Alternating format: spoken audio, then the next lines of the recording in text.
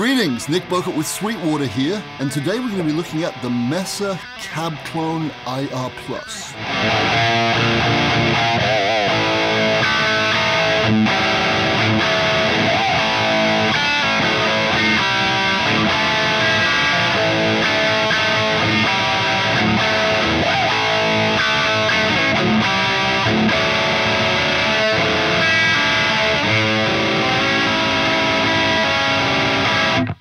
So what exactly is this handsome thing to my left anyway? Well, it's a reactive load box, it's also a digital cabinet simulator, and an impulse response reader loaded with 16 presets of some fine Mesa cabinets. And just so you know, you can easily download your own favorite IRs into this thing's memory, and then drag and drop them into one of the 16 presets that are readily available from the front panel. The CabClone IR Plus also happens to be an excellent speaker attenuator, which will allow you to tame your fire-breathing tube 100-watt head monster into something you can use in a small club, a small studio, or even in your bedroom and not upset the neighbors. Plus, due to its built-in reactive load, you don't have to attach a cabinet to it either. You can just take an all-tube head, plug straight into the CabClone, crank that volume up to 11, and then play in the studio or at home once again and not upset anybody. To get a good handle on Mesa's design MO for this piece, let's check in with one of the principal R&D guys involved. His name is John Marshall. And if that name rings a bell, it should do, because if you're a metal fan, you know who he is. Yep, he's the guy that played in Metal Church in the 80s, and he's such a darn good guitar player that when James Hetfield hurt himself in both 86 and 92, he played rhythm guitar for Metallica in stadiums all over the place. He also happens to be 6'7", so don't mess with this dude. That said, John, take it away. At the core, Mesa Boogie is a tube amplifier company. The goal with the CabClone IR and the CabClone IR Plus is to allow you to use your tube amplifier without having to plug in a microphone and a speaker cabinet, but still give you access to all the great Mesa Boogie speaker cabinets. And just for good measure, here's a few words on the same subject from another R&D maven over at Mesa, Doug West. So as digital recording technology races forward, there's still something magical about the analog tube guitar amp. It has a tone, an inspiring feel, and basically a signal response that nothing else can capture.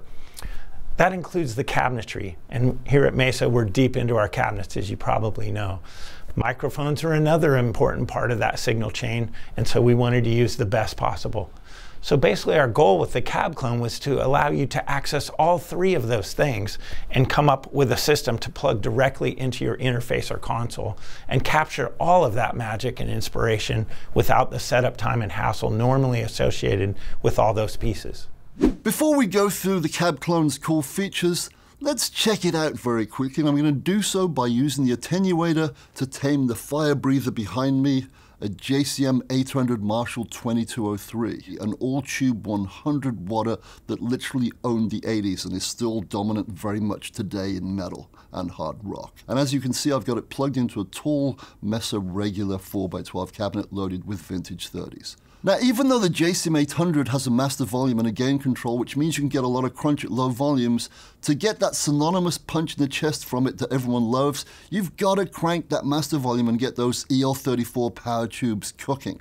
To illustrate that, I'm going to crank the gain up, but have the volume relatively low. In fact, low enough that most sound men in most venues would go, yeah, leave it right there, don't turn it up anymore. And that's not what we want. Here's what it sounds like.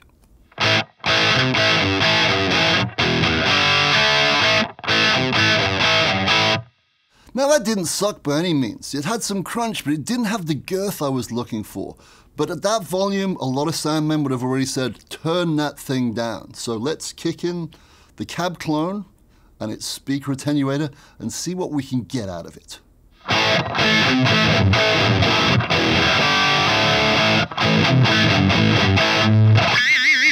That's more like it. In fact, that wasn't as loud as the previous setting. And believe it or not, the first setting, the volume was at 9 o'clock. Second time round, it was about 2 o'clock, which is where it should be to get those power tubes cooking. And that's the beauty of this thing right there. It does it very well. It feels right, and it sounds right. What a concept.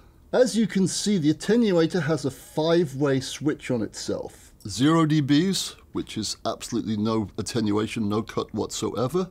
Then minus 4 dBs, minus 8 dBs, minus 12 dBs, and minus 16 dBs. But as you can see here, there's another control here. When I've got it all the way clockwise, it's on minus 16 dBs, and then as I rotate it anti-clockwise, it gets lower and lower and lower, all the way down to minus infinity, which, yep, you've guessed it, is 0. None more sound, nothing whatsoever. So you literally can tame the beast, even to bedroom levels. Hopefully it goes without saying that when you attenuate an amp to that degree, you're going to lose some speaker breakup. But that's when the IRs within the CabClone come into their own. So what I can do is this. I can mic up that cabinet like we've just done, and then blend in an IR of a cabinet of my own choice. And I'm going to blend in the same exact cabinet that's behind me, the standard tall Recto 4x12. So let's check it out.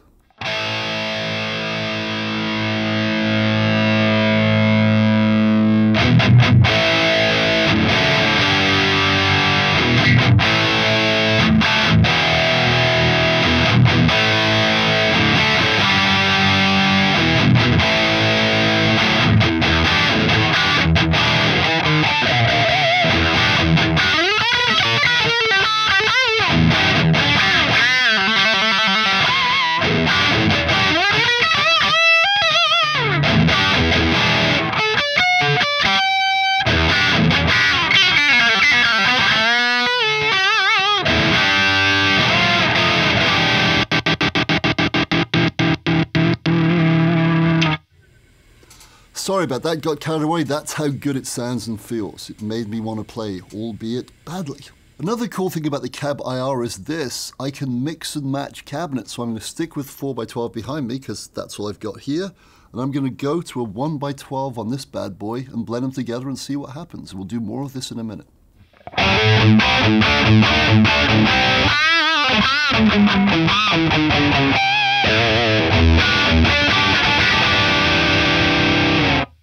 That was a pretty interesting cabinet mix, I'm sure you'll agree. A 1x12 with a 4x12.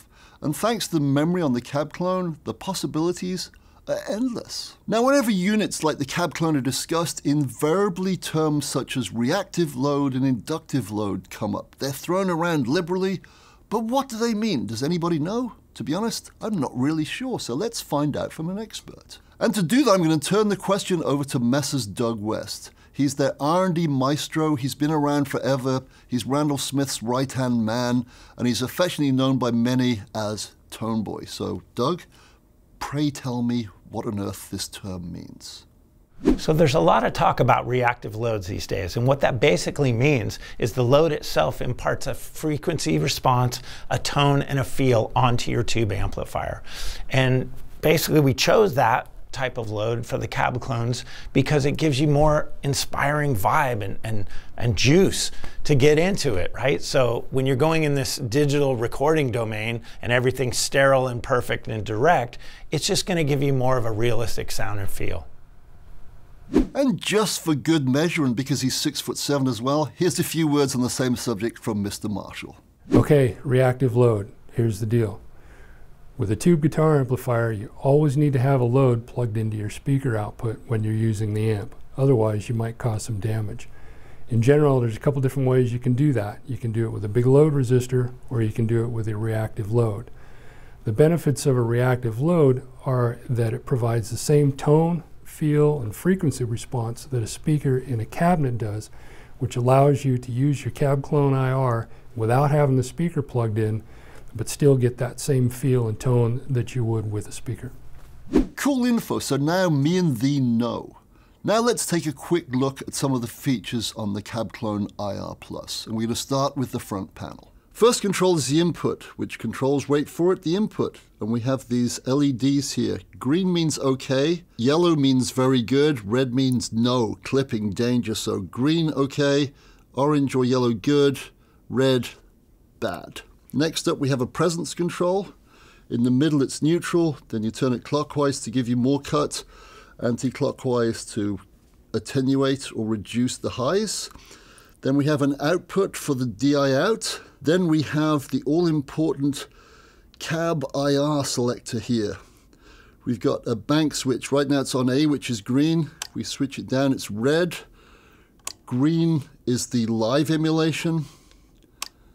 Red are the studio captures, if you will, and each one has 8 thereof. The only other 2 controls we need to look at are, here we have the attenuator, 0 dBs, which is no attenuation, then -4, -8, -12, and 16. And also we have this control here, when it's all the way that way, it's -16, but as we turn it counterclockwise, we go all the way to -infinity, which is nothing, nada, 0. And last but not least, we need to look at this switch here. When you've got a speaker attached such as this, it has to be up, but when I detach the speaker thus, this is just the input from the amp, then I switch it to load. There always must be a load there, so if you're not using a speaker, make sure this switch is down. And there's an LED here that tells you if there's nothing plugged into there, there's danger if you aren't switched to load. And for good measure, let's take a quick look at the rear panel as well. It's basically the usual suspects, but there's a few interesting things like some MIDI and USB, so let's check it out. We have 2 inputs, a line input for, say, a preamp, and also the input for the speaker out from your amplifier. And then there's an output if you're using a cabinet. And if you're not using a cabinet, remember, switch the switch on the front to load. We've got a MIDI in and a MIDI through if you're going to be using MIDI switching for the IRs. We've got a USB port there, so you can attach your computer and bring in whatever IRs you desire.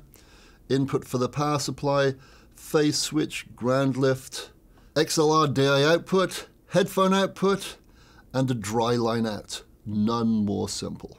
The 16 preset IRs within the CabClone are divided into 2 banks of 8. There's a green bank, which is the live setting IRs, and there's also the red bank, which are the studio captures. Different mics, same cabinets. The cabinets include a standard rectifier 4x12, a regular recto 4x12, a horizontal recto 2x12, a recto 1x12, 2 Lone Star cabinets, one 2x12, one 1x12, and also a California Tweed, which is also a 1x12. And as already mentioned, if you want to use your own IRs, just plug in your USB, download the suckers, then drag and drop them into one of the preset zones, and you're set and ready to rock. Personally speaking, one of the things I really like about the CabClone is not just how natural it sounds and feels, but the tonal variety it gives you. It's like a tonal crayon for the studio. So I can just go in with my head, plug into this, and then just by changing the cabinets using the presets, I can get a bunch of different sounds without changing guitars or even changing settings on the amp. And to illustrate that, I'm going to change guitars, play something shamelessly stolen, or should I say influenced by Led Zeppelin, and use 3 separate cabinets with the same setting. But first we've got to change the amp from a JCM 800 to probably the most famous Marshall of all, a Super Lead 100-watt Plexi. Yes! What we're going to do is this. I'm going to unplug the cabinet, I'm going to switch this to load, and we're just going to record 3 tracks using 3 different IRs. We're going to start with the IR, which is the live version of the cabinet behind me, the standard Tool Recto 4x12. Here goes.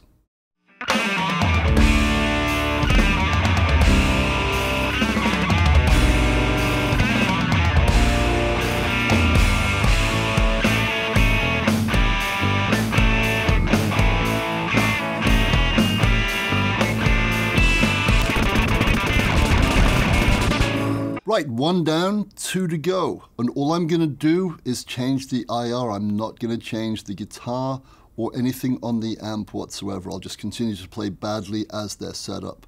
So our second IR will be red number 6, which is a 2x12 Lone Star loaded with C90 Celestion speakers. Let's do the switch, then have at it.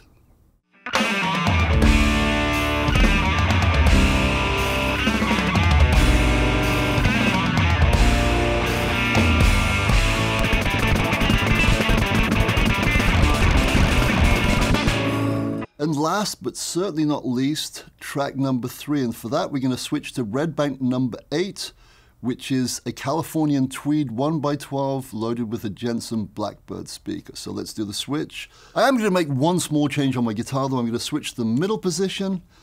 And if you're wondering what the pickups are, it's a set of Seymour Duncan Whole Lot of Humbuckers. Of course.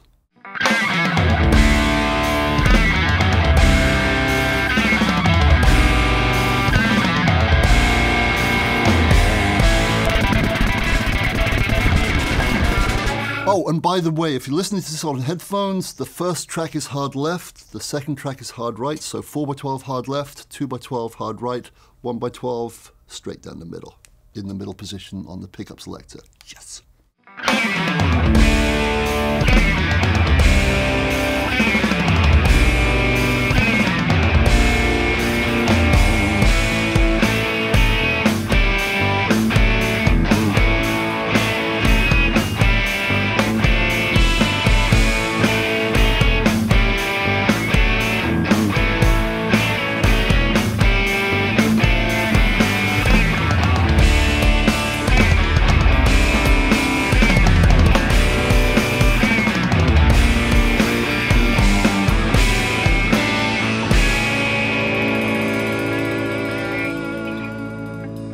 And there you have it. That, my friends, was the CabClone IR Plus from Mesa. It really is a great piece of equipment. For more information, go to our website, or better still, call your sales engineer and he or she will be only too glad to guide you through all the many features I haven't covered. I'm out. See ya!